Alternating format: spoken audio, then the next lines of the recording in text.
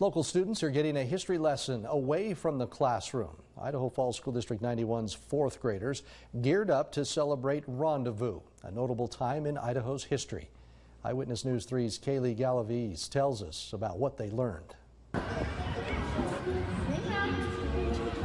District 91's Rendezvous celebration is bringing Idaho's history back into town.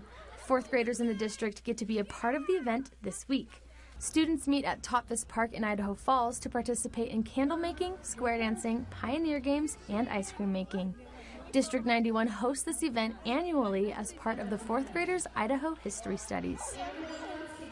The kids have been looking forward to it all year. This is the first time we've been able to do it as a district since COVID, so we're super excited. And yes, it's nice to be out.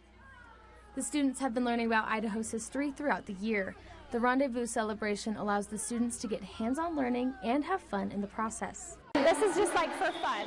This is like a field trip, end of the year type of thing that we get to do. Reporting in Idaho Falls, I'm Kaylee Galaviz.